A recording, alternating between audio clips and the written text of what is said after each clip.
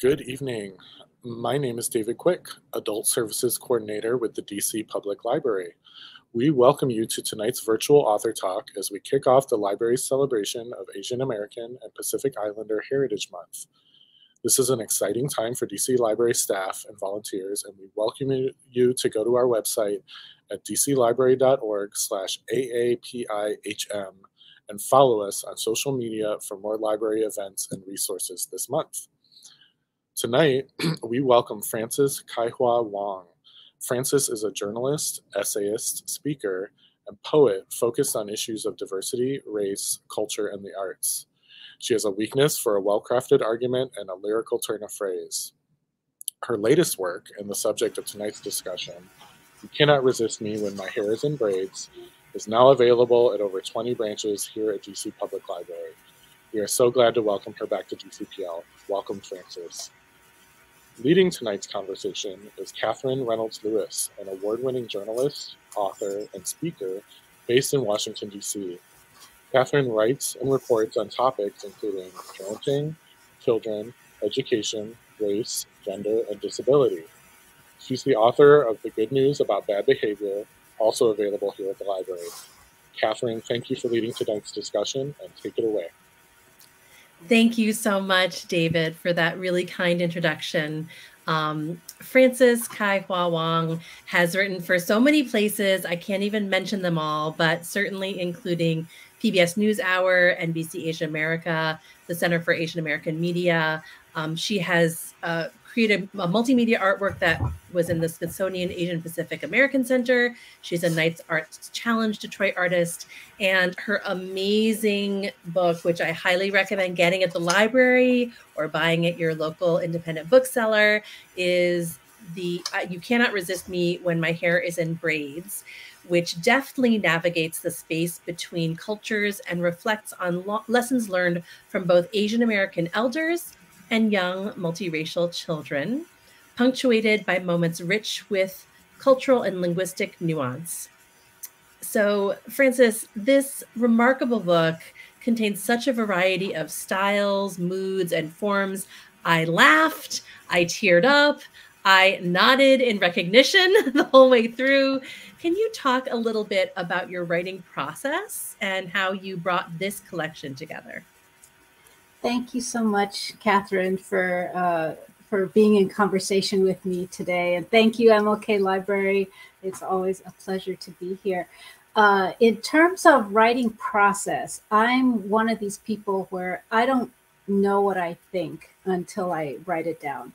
And so a lot of times when I'm struggling with something, or I'm going around in circles, or I'm just unhappy, or I'm just confused, or overly happy. I mean, it can go either way. I often need to sit down and write it. And then I realize what I think about it or how I feel. And so writing is my processing space. And I've written a lot in many different styles, but I find, there's work writing and there's journalism writing. I was an essayist. I am an essayist. That's another kind of writing. But then there's really, really personal writing that, I don't know, that just, it doesn't fit in any of those other spaces. And so I would just write. And it took me several years to figure out that this was an actual genre, that this was something that could be, that could be a book even. Yeah, absolutely. And I'm curious how you came up with the structure of how the pieces fit together, or, how you think of them as a whole. I'm always interested to hear how the pieces flow in the mind of the author. So let me back up before this book a little bit. And before I used to just write, and I didn't know what the form was. It wasn't quite a short story because there was no plot, and it wasn't poetry because it didn't really look like a poem, right? And I'm not very educated, I didn't know what it was, but I just kept writing for years. And then one day I learned about this form called A Prose Poem. I'm like, wait a minute, maybe that's it. And I learned about flash fiction. I said, oh, maybe that's it. And I read and I read and I read just to try to understand what this possibility was. And this doesn't usually happen, but for me, once I had a genre, like I had a box to put it in. Usually boxes are restrictive, but for me, it was like, oh, so what I'm writing is legitimate. Creative nonfiction, that was another box I learned about. And I was so amazed. And so I had an opportunity a few years ago. I had a friend who wanted to have an art show, and he said, do you know any galleries who can, show my work? And I was like, sure. But they didn't know who he was, so they wanted me to be a part of it so that people would come. And then I was like, well, he's going to be selling all these photos. I want to have something too. So I put together all my prose poems that I'd been writing for 20 years in a chapbook. You can see this. So I remember that from when you and I first met. You had that. So these, and this is, what do you call it? A hand printed cover, hand sewn binding. But I made it a chapbook so I could pull it together really quickly. But it's got 20 years of writing, and they're prose poetry. And I was really surprised that it hung together as a book in a way that it didn't hang together as individual pieces that I had tried sending out to, poetry journals, and just nothing worked by itself. But as a book, it worked. And so 3 chapbooks later, we're in the pandemic, and with the pandemic, as a lot of people, everything stopped. So no more traveling, no more speaking engagements, no more, work dried up. And so I finally had time to actually finish everything on my to-do list. It took, of course, from March to about November. But around November, my to-do list was cleared off. And I thought, well, what am I going to do next? And I thought, oh, why don't I see if I have enough poems since the last chapbook to put together a book. So I pulled together everything I'd written that hadn't been published in a book form yet. And, I put it together, and I said, well, is this a book? I rearranged the chapters. I found a few holes. I filled in the holes. And during the pandemic, I'd also been asked to write a few pieces too. So I put those in, and I sent it to Wayne State University Press, and they said, yes, this is a book. Thank you. So it sounds like that name, the name of the form was sort of the permission almost that you needed to move forward. And I'm glad you did, because as I said, so many themes that you write about are so relevant to me, and so many of the language and the experiences resonated, but especially the intergenerational issues, sort of both peeking into your children's world and like overhearing their conversations with their friends and the way that they're processing the world, but then also the aunties and the mothers and sort of like the older generation. I'd love to hear you talk a little bit about how you're situated and how you navigate sort of being in between those very different generations. Oh, how do I navigate? I'm still figuring that out. You don't have the answer? You have the answer. You're the parenting expert. You're the one I go to when I don't know what I'm doing, which is every day. But I have 4 children, 3 daughters and a son. And I guess I'm always listening. The best parenting tip, since I know we'll have a lot of parenting folks following you here, the best parenting tip I ever got was to drive the carpool, right? Any chance you get, drive. And because while you're driving up front, the kids are in back talking. And that's when you learn all their secrets. Or at least you hear names, who's who, what's going on. And I love that. And so I try to, listen and hang out. But the kids know, they used to have competitions in middle school for, who had the meanest Chinese mom or who had the meanest Asian mom. And I always lost those battles or those competitions. And it's a good one to lose. That's the one you want to lose. And so I always lost those. But I think a lot of my kids' friends knew that if they had questions that they, especially with identity things and Asian American things, they actually were, I want to say, they would get exposed to Asian America and Asian American history, Asian American identity issues through us in a way that they didn't, get it in school, right? Asian American history is not taught in high schools at all. So, although my daughter's actually taking Asian history. Oh, good. Lucky. 10th grade. Yeah. It's very lucky. But a lot of, how do I say this? I feel like the kids in our like extended circle are much cooler about Asian American stuff than before we met them, and kids that we don't, that sometimes I meet kids, I'm like, you don't know anything about Asian America. Let me see what I can do to help you out. Yeah. And the kids know that they can come and ask questions too. Yeah, and it's such a global world, like the kids in Detroit or Ann Arbor or DC are just as likely to be into K-pop or, manga, which apparently I always say wrong, according to my daughter. And so I think there's a lot more interest and accessibility than maybe when you and I were growing up, and it was lo mein or chow mein. That was basically it, Yeah. Oh yeah, those are the best calls. The calls home from college, like, my roommate is seeing this guy. Is he an Asian file? And then she would like give us the clues, and not just me, because I'm an adult, a little different, but the other siblings, and they would ask all everyone's like, is this person an Asian file? And we're like, yeah. tell your friend to be a little careful. And then what about the other piece? Well, actually, let's come back to the aunties later, because I'm more interested in the sort of dating, the dating element that you brought up. And this is one where we differ. I've been married and monogamous for 21 plus years. And so for me, I love reading books like this that have like the juicy dating stuff and like navigating, post-divorce life, trying to refigure out some of this stuff.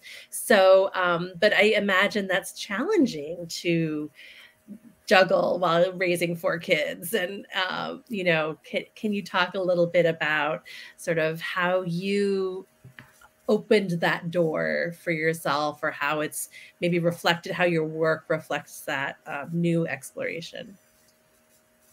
Yeah. So I got married very, very young, too young.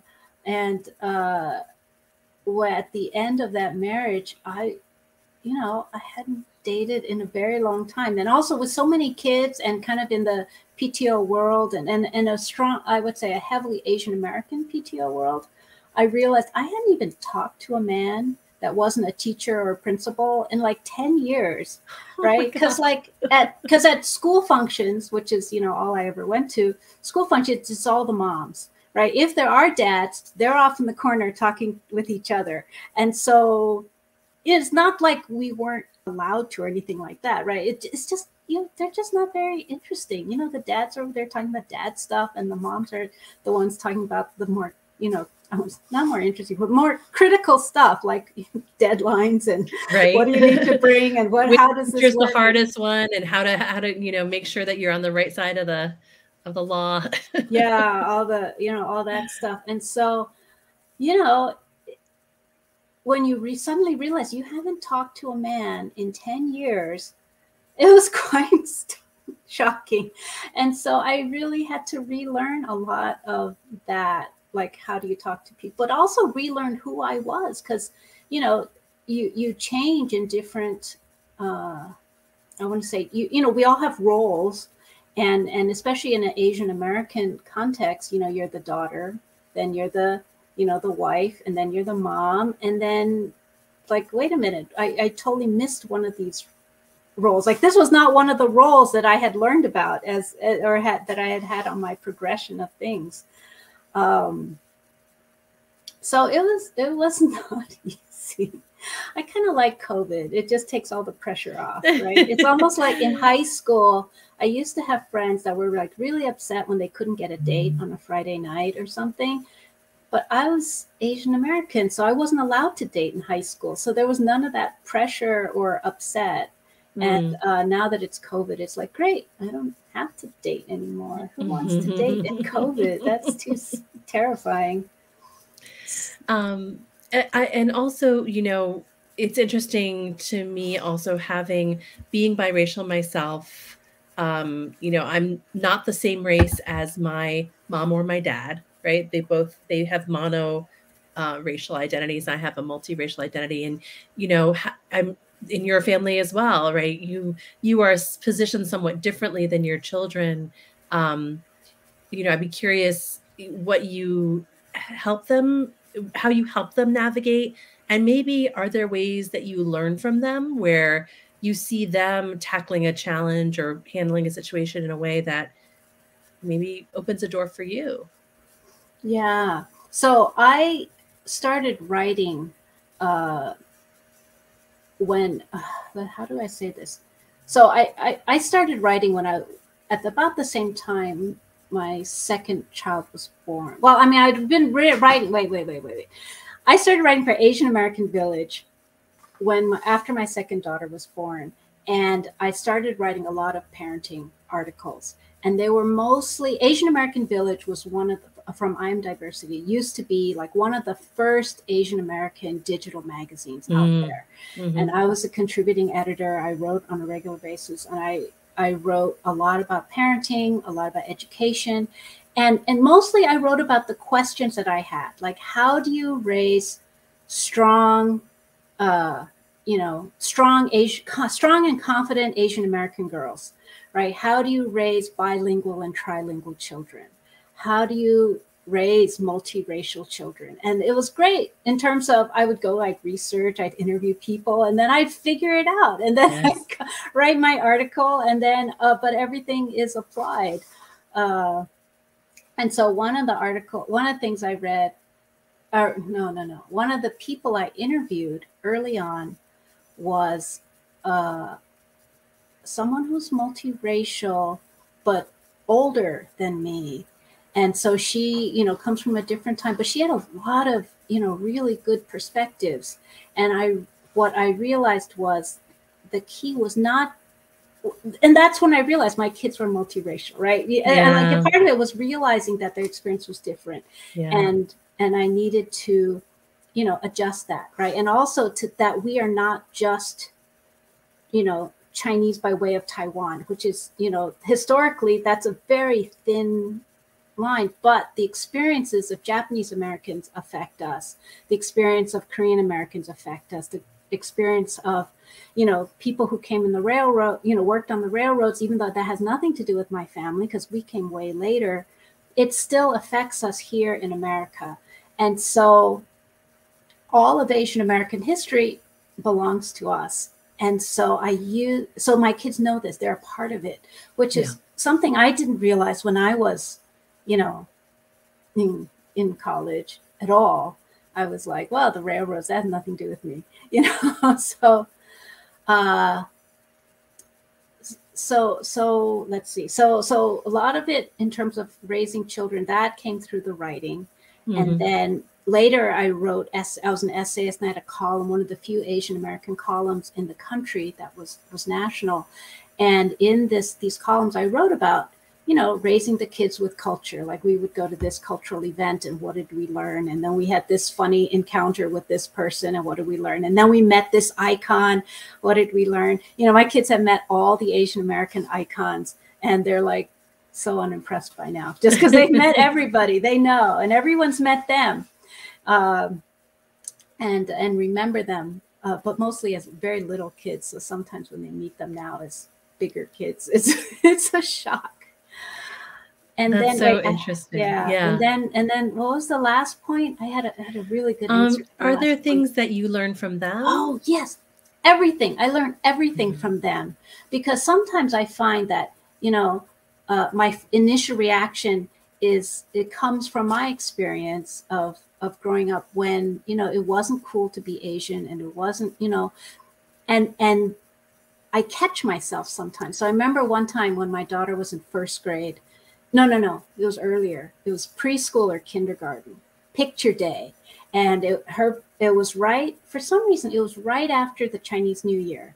And so she had a new Chinese dress, and it was picture day. And she's like, I'm going to wear my Chinese dress, my qipao, to picture day. And my first reaction was, oh, you can't do that, right? The Chinese dress is only for Chinese New Year's. It's only for Chinese school. You don't wear that out into public, right? Because I grew up with a very strong divide. Home is home and public is public.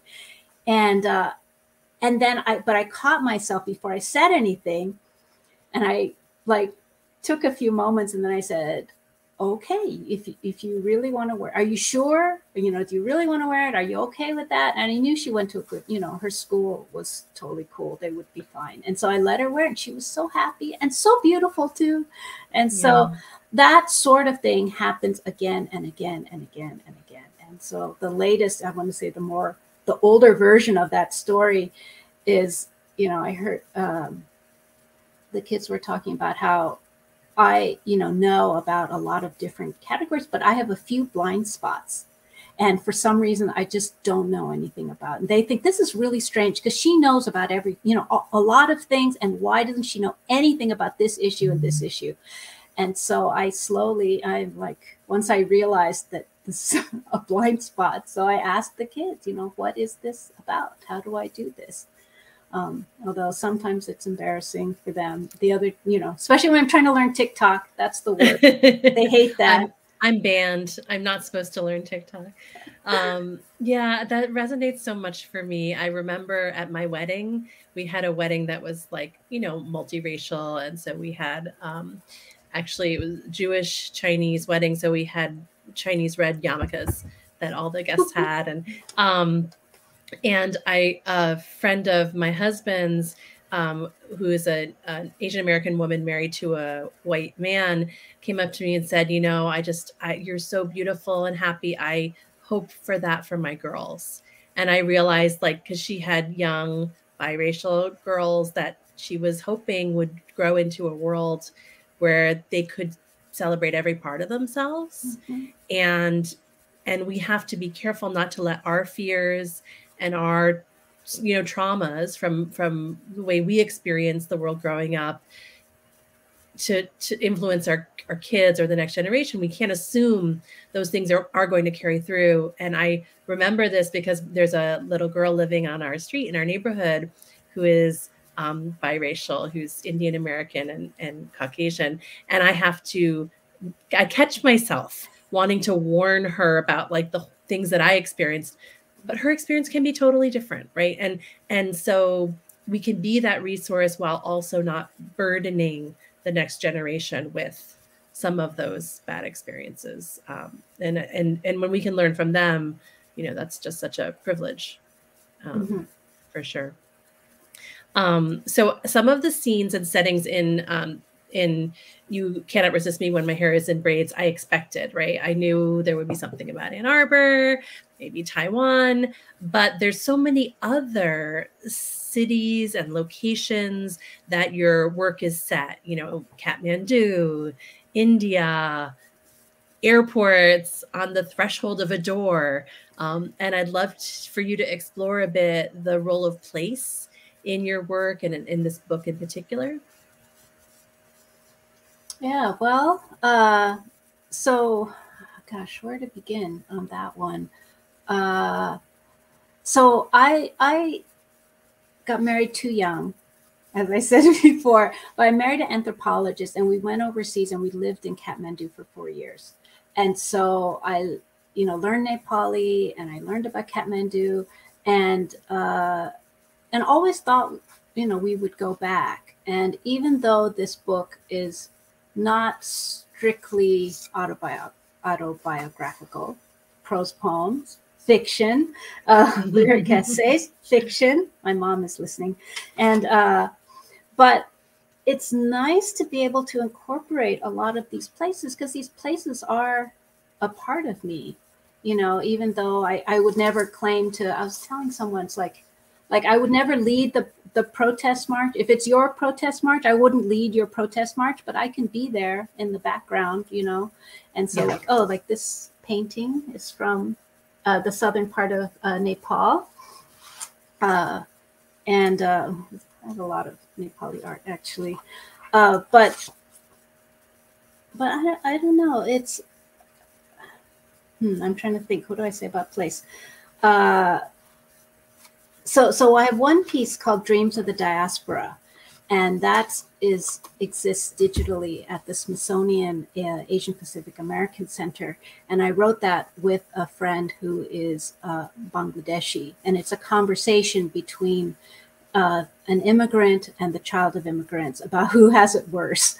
And but it's what it was the way it started. The Smithsonian was doing an exhibition about Indian Americans, and it was the first time that Indian Americans had been presented in the Smithsonian.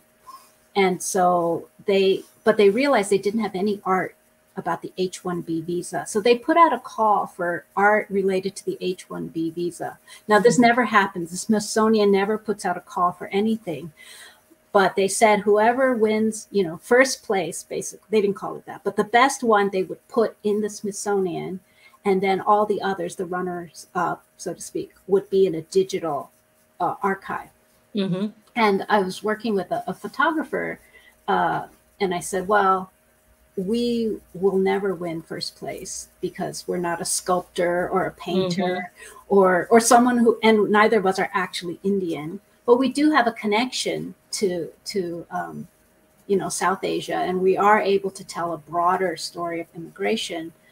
And so we aimed for second place, mm-hmm. and we created this multimedia digital piece that has, it's poetry and it's photography, and there's a soundscape and there's spoken word, and it explores kind of childhood issues, citizenship, passing the citizenship test issues, getting through TSA as a person of color issues, and what does it mean, to feel home, right? What does the diaspora dream about, and where is home? Where do you feel, what does it feel like home? And of course, the dreaded question, where are you from? No. Where are you really from? Right. And I'm actually doing a literary reading tomorrow in Michigan to celebrate 150 years of Asian Americans in Michigan. And that's the title of our literary reading. That's great. Well, as you know, I am from Ann Arbor because I was born there. So I lived in Michigan for the first 18 months of my life. So I claim it. So speaking of multimedia and sort of mixed genre, which you really love to do, and I appreciate how much you play with genre and bridge those boundaries. I'd love for you to talk about some of the pieces that began as artwork, and if we could get the slides on screen to have a conversation about some of these the essays and the poems that began or were inspired by a piece of artwork. If Maurice, you could share the slides, that would be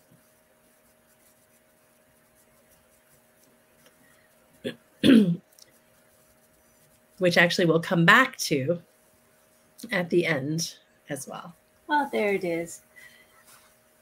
So, so the Asian American Women's Artists Association is a national organization, but mostly based in San Francisco.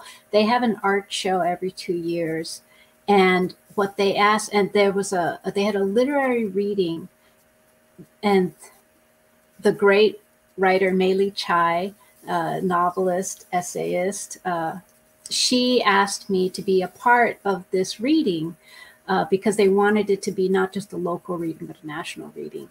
And so what she asked people to do is they had already had the artwork that was going to be in the show. There's an art exhibition by Asian American women, and she had the photographs, and she asked us to look at the artwork, find a piece that resonates with you, and then write a reaction to it.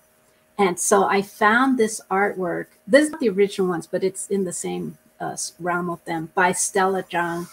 And it's just like these, in a blunt form, they're like these big, soft, cushy pillows, but they're full of these spiky toothpicks. Yes. And they're all in different shapes, and they're really, and then I was looking at them, and I don't know a lot about visual art. So I feel very much like an imposter in this world. But I looked at those and I said, you know, they're so spiky, like little porcupines. That reminds me of someone I know. And so I wrote this piece based on, you know, this fight I was having with someone. A lot of my poems are fights with somebody. So, and then I performed it there, and it was so much fun because the artist was there at the reading, and at the end, like her face was so, she's like, I had never thought about my work in that way, because she had a totally different thinking about it, but it was nice to bring it together. That's great. It's so compelling too. It feels really like you could reach out and touch it, but maybe you might not want to. Yeah. So yeah, that was it starts off with, oh, you are so prickly. You know, I'm ready to throttle you constantly, right? So it starts off in the middle of the fight, and it pretty much is, yeah, that's my world. Great. And then so that was, I think that was one of the first art exhibitions that AAWAA did. And then 2 years later, they had another art exhibition. This one, I think, was on the theme of food. And Mei Li Chai again organized a literary reading and asked me to be a part of it. And I saw this, and this artwork by Jung Ran is a teetering stack of teacups that she has made. And then along the wall are tea bags that have been ripped open. But they're the kind of tea bags that have like a little fortune on it. I don't know what, but it's one particular brand, right? There's a little fortune on it. And so I, based on that piece, I thought about how at the time I was feeling like I was teetering like a stack of teacups. I felt a little wobbly. And so I wrote that. And then also I wanted to add in a lot of my pieces, they're set into the current events of the time, because I'm a writer, because I'm a journalist, right? Oftentimes I'm writing about these different, news events. And also as a journalist, I cover Asian American issues, and my whole career has been covering Asian America. So I'm immersed in these Asian American news events, but I can't always write about them in the media format. So I need another place to put that, that anxiety or those stories or those, kind of emotional reaction to it. And so at the time that I wrote this, the Sriracha factory in Southern California was closed because they were in a fight with city council. And there was some concern in the Asian American community. What if they can't resolve this? What if they can't open the factory again? What if there's no more Sriracha? And so Asian Americans across the country started hoarding Sriracha, ourselves included. And so that's why there's the Sriracha apocalypse piece in it. Oh, that's hysterical. Yeah. So, and then sewing aunties. So this, again, with Asian American Women Art Association, this is my chance to be a part of it. And so in the last few years, I've been searching for a new genre, right? I kind of, just like essays. I've been writing essays for a long time. So what else can I do? Then I wrote prose poetries, 3 chapbooks and a book. And I wanted to try to figure out a new genre. Is it photography? I'm not a very good photographer.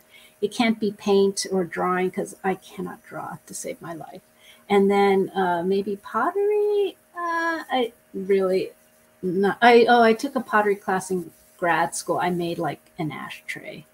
Out of 6 weeks, I made 1 ashtray, and I don't know anyone who smokes. So,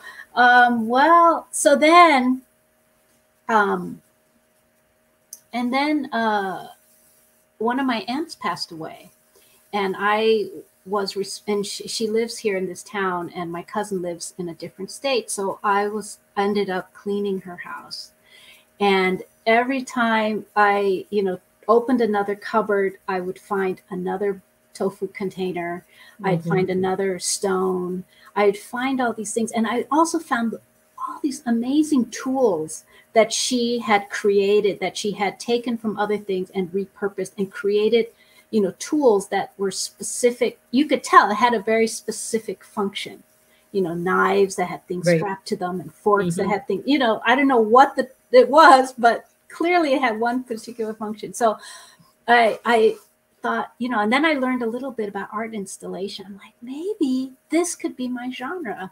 And so I, as an experiment, I created these art installations with, can we show the next slide? You can see it a little clearer on the next slide. Yeah, so these are found objects, and I put them together. And the theme for this art exhibition was about environmentalism.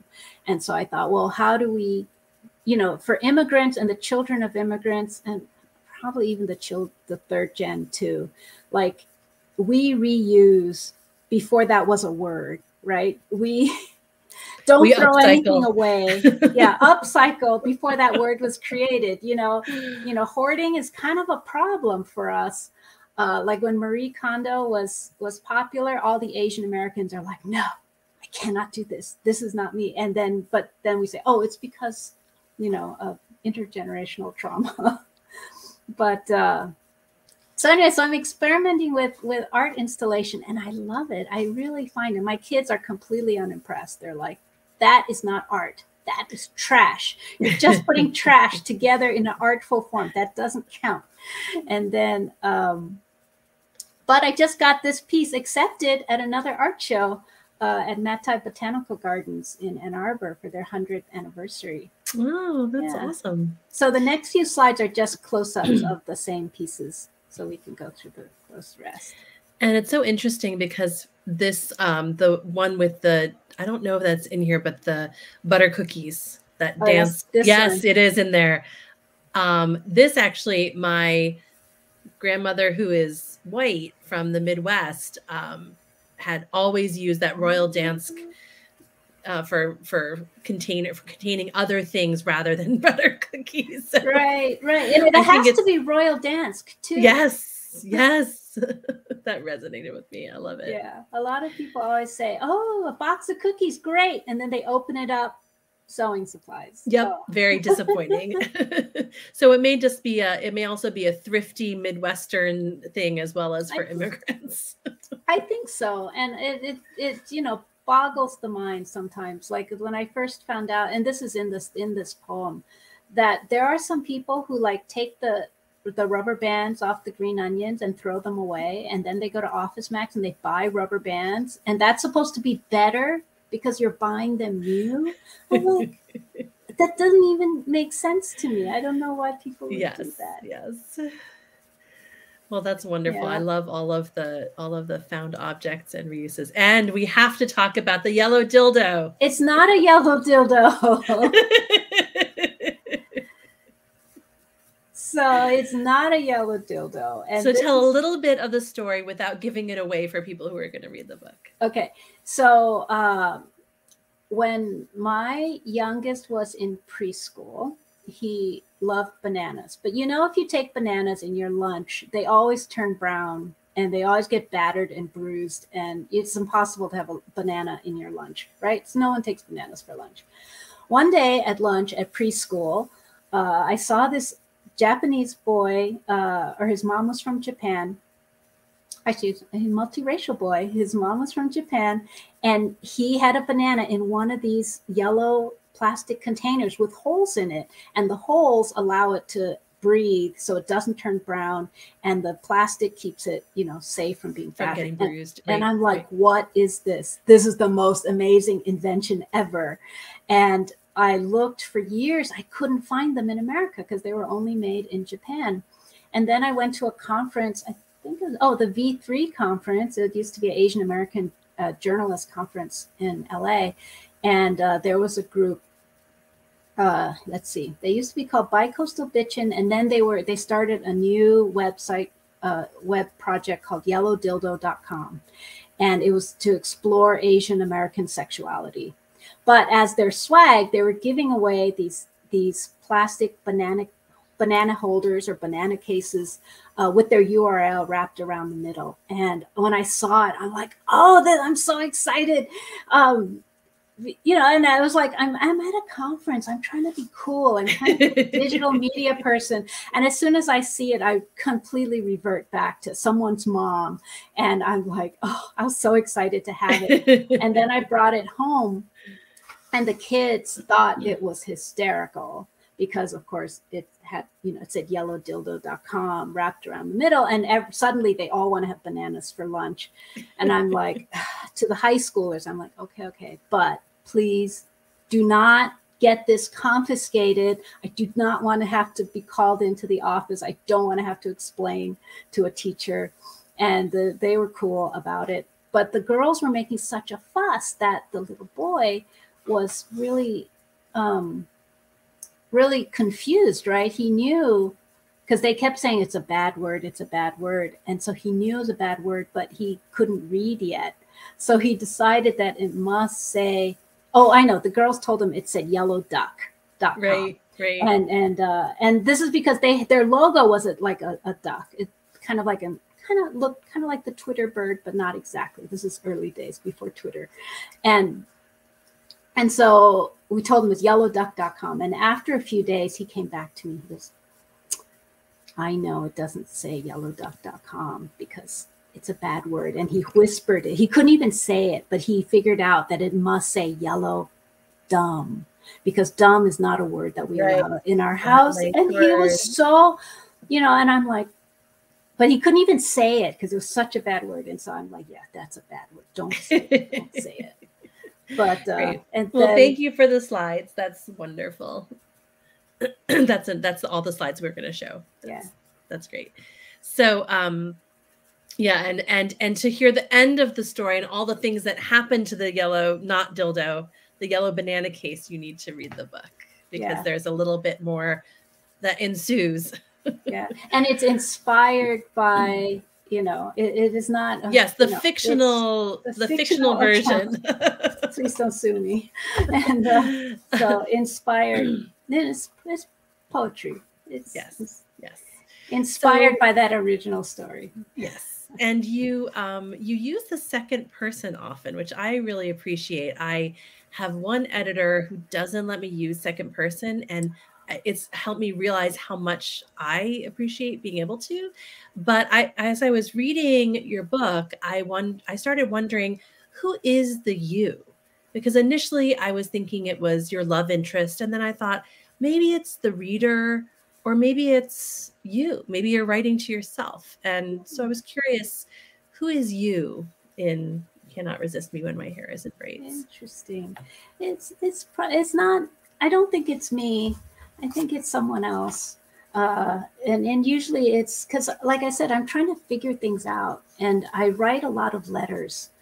And this is a writing trick, if we're going to be talking about writers. And this is like, when I was a columnist, a lot of my columns started off as letters, as emails to people. And I'd be like, dear so-and-so, you'll never guess what happened today. Today we did this and we went here and we had a great time. And it'd just be like a little newsy letter. And then after about 2 days, I would say, hey, that letter I wrote, that would be a good column. And so then I'd go back and I'd recapture that email and then kind of generalize it a little bit and turn it into a column. And so a lot of my writing, and as a writing trick, whenever you're stuck, write dear so-and-so at the top of the page and tell one person that story, that you want to tell, because telling the world, whoever that is, or the whole world, millions of people, is impossible. But if you have one trusted friend that you want to tell this story to, that's easy because that one person. And whether that, and so that's how a lot of these started. One is me trying to figure out, how do I feel about this person who I'm probably having a fight with, or am frustrated with in some way, and trying to figure out, how do I feel about this, and do I want to be here? Do I not want to be here? Where is this going? And that's how I figured out in conversation, literally in conversation. Yeah, right. Well, as the saying goes, you know, don't pick a fight with someone who buys ink by the barrel, right? I like that. So would you like to read a passage? I have a couple more questions, but I also wanted to just give you an opportunity to read something. What would you like me to read? Oh my gosh, there's so many parts that I love. Some of my favorite are towards the end. I think there's just some wonderful language, but anything. Oh, do you want to, how about sewing aunties? Sure. We can do, we'll do one little section of it. This, I think, folks will relate to, just because we just looked at all those pictures. Yes. So this is just a section of it. At any auntie's home, the world comes full circle. Shoes off at the door, stacks of tofu containers by the kitchen sink, green onion rubber bands looped on the faucet, plastic bags full of plastic bags, kitchen towels sewn from rice bags, twist ties in the chopstick drawer, giant soy sauce can under the sink, big detergent containers and cardboard boxes carefully cut into new shapes for new purposes, old children's toys transformed into tools, couched in memory. Have you eaten yet? 你吃饭了吗? As code. Auntie greets me wearing a blue monkey Aeropostale sweatshirt I remember my cousin wearing in the 90s. We eat from plastic Hello Kitty bowls and plates, the same ones we used when I was small. The secret cupboard full of candy and red envelopes is still stocked. I checked. When she sees a tear in the knee of my jeans, she tells me to go fetch her cookie tin so she can mend it. She lets me go shopping in her closet. She sends me home with a huge pile of leftovers, packaged in a variety of plastic takeout containers and vegetables from her garden, wrapped in last week's Chinese newspaper. Auntie does not think in environmental terms. She does not calculate the economics of her garden, full of the flavors of home that she cannot buy, from jiucai to persimmon trees. She fertilizes with eggshells and tea leaves, and her garage is full of dried seeds for next year. Despite a long, successful career in America, she still does not buy anything full price. When I buy her a CSA for the quarantine so that she does not have to go to the grocery store so often, she complains that $16 a week for vegetables is too expensive. Auntie fights with the heron who hovers by her pond. Those are my fish, not the bird's fish. How's that? I love it. I love it. So many resonant moments. Thank you, Frances. Oh, thank you. And that's a more lighthearted, really visual poem. And so many other pieces in this book are really hard, you know, sort of full of the pain, the frustration, the conflict, you know, or heartbreak. And yet, you know, it's you're a funny writer. You have a great sense of wit and humor. And I think, especially through the course of the book, it really ends on a optimistic note. So I'd love to hear a little bit about that, you know, how you navigate the world and finding that humor. Yeah, that's I'm so glad you think it's funny. Reviewers even said so. Someone said something about your keen wit and your deft navigation. Thanks. This is another one of the lessons from my writing classes that I teach at the community college. They say that to be a good writer, you need to be a good reader. And I have this very kind of, you know, what do you call, self-important feeling of what kind of writing that I like. Like, I like literary writing. I like these, you know, great novels with these big words and stuff. And you know, I love Michael Ondaatje, but when his new book came out, I got it from the library. It was sat by my bed. It sat there for a few months before I got around to reading it. And so what do I actually spend my time reading? I love BuzzFeed. articles, like funny articles. That's where I actually spend my time. And then I really had to reevaluate, oh, maybe I don't like the kind of reading that I think I do.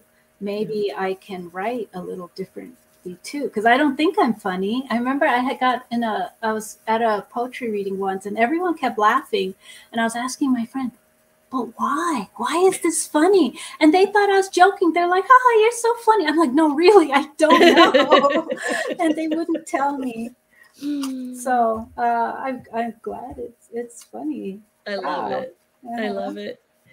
Another thing that also resonated for me is this tenuous relationship that, you have with the sort of role of artist. And we even talked about it before, sort of needing permission or needing a name to be able to claim a genre. And, I'm someone who began my career as a daily journalist, right? So it's taken me some time to embrace the identity of author, not just someone who's stitching together quotes or a craftsperson who's pulling together information. And I can actually pinpoint the week that when my identity started to shift to include artist. And I'd love to, and I consider you an artist. I consider you a funny writer and an artist. So, Frances. Wow. I'm telling you, can you talk about your own journey and sort of your relationship with this sort of artist and doing art and what it took for you to just say, yeah, I can do this too? Mm-hmm. Yeah, my friends are very patient with me. So when I wrote this first chapbook, Imaginary Affairs, Postcards from an Imagined Life, I have a friend who's an English professor, and she loved it. And I'm like, really? Is this literature? Is this really literature? And she said, yes, it is. I'm like, are you sure? And then, in this book, there's a collaborative poem that I write with the poet Ravi Shankar, who's from in the Virginia area originally. But every time I send him a poem, I'm like, is this poetry? Are you sure? Is this really poetry? He's a professional poet. He should know. And so I have a lot of doubts. I'm not really sure about, even when I write something, it's like, is this good? Is it not good? Is this a story? I sometimes you're too close and you don't know. Yeah. But now I seem to have been hitting home long enough that I have a little more confidence in it. And also, what's good? I actually teach this in my writing classes.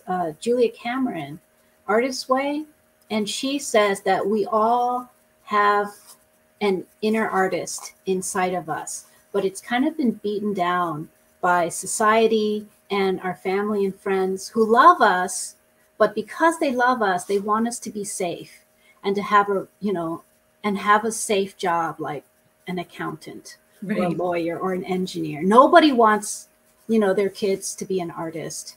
I'm an artist and I don't even want my kids to be an artist, right? I'm very happy that all my kids are in the sciences. Relieved is probably the better word. I am completely relieved that all my kids are scientists, but they also, and then now that they're safely in the sciences, it's being revealed that they also have these little artistic sides, like they do, they go to little painting classes or they go to little pottery classes. And I'm so happy that they can do that.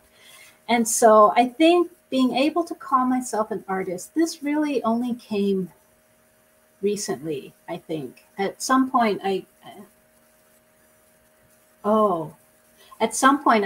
gave up on, I'm like, well, I gave up on being a journalist. I came back to it. But at the time, I gave up on being a journalist. Like, this industry is not going to work. Maybe I'll try this artist path and write some grants. I got some grants and I wrote some things and I was having a great time. And then I started calling myself an artist, and other people started calling me an artist. And so, yeah, so it was a slow process. It's taken a long time for me to feel confident being able to say that. I love that.